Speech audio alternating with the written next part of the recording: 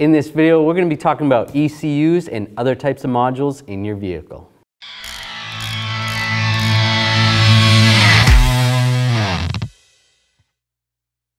Whenever you're disconnecting one of the computers from the vehicle or the module, what you want to do is disconnect the battery, because you don't want a voltage spike in any of those modules that could cause internal damage. So what is an ECU?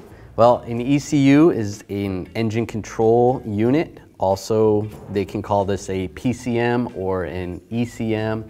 Some German companies even call it a DME. Now you have to be careful with the term ECU. Some companies call all of these modules ECUs, electronically controlled unit. This module is called a BCM, or also a body control module. This is a FCM, or fuel control module. And this module is actually a transfer case control module.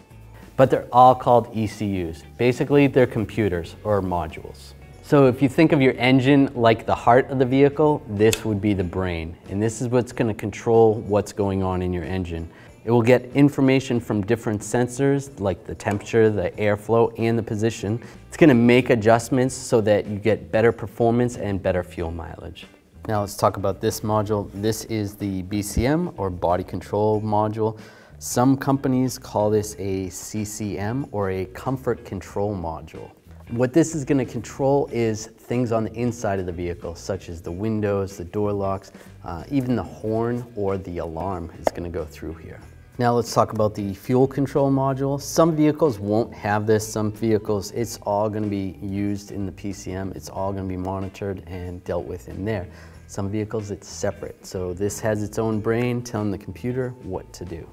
Here we have the TCCM, which is the transfer case control module.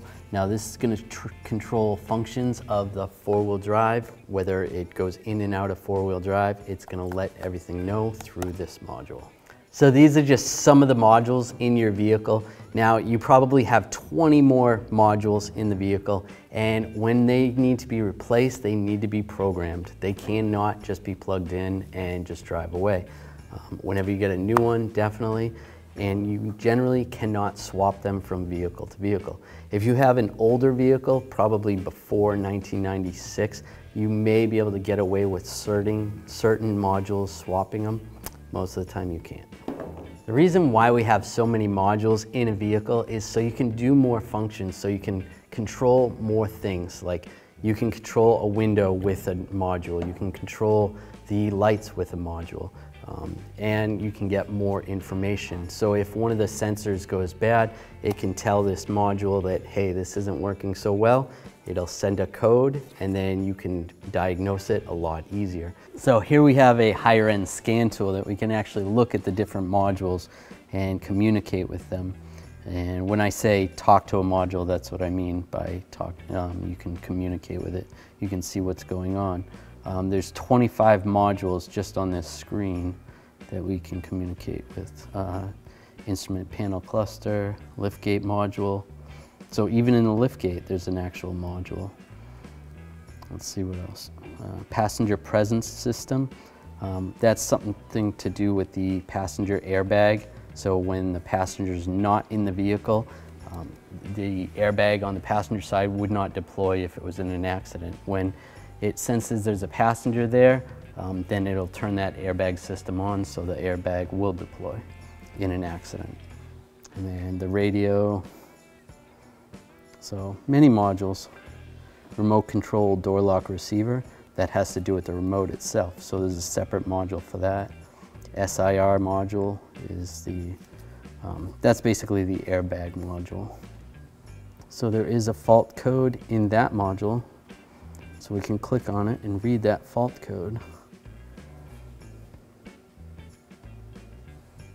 So lost communication with passenger presence module.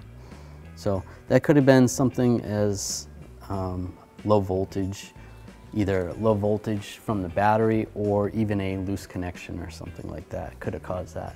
So this just shows that the modules are actually talking to each other. You know, this passenger presence module was talking to the airbag module, telling it it wasn't seeing it, so it came up with a code, and that gives us the direction, makes it a lot easier to diagnose. So I hope this video helped you understand modules and ECUs a little better. If you enjoyed this video, make sure you subscribe to our channel, ring that bell, turn on all notifications so you don't miss any of our videos.